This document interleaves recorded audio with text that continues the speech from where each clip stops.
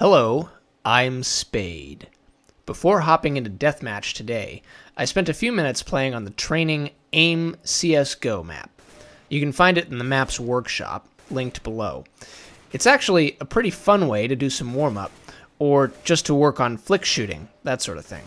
Just remember, you have to no-clip to get out of the starting box and into the gun range. One thing I've found about the workshop maps, by the way, is that they don't actually seem to appear in your maps folder. Frustratingly, this means that if I want to watch a demo of a pro match, for example on DE Mirage Go, which is every pro match, and I'm subscribed to it in Workshop, Global Offensives still thinks I don't have the map. Seems like a bug that would be nice to have fixed, along with the bit where you have to download 400 megabytes just to watch a demo. I don't know that warming up on the AIM map did anything to my play overall, but it does seem like we have slow and steady improvement in my stats.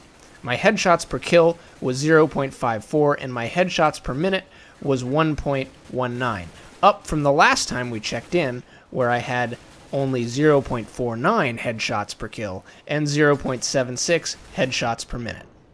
Spade out.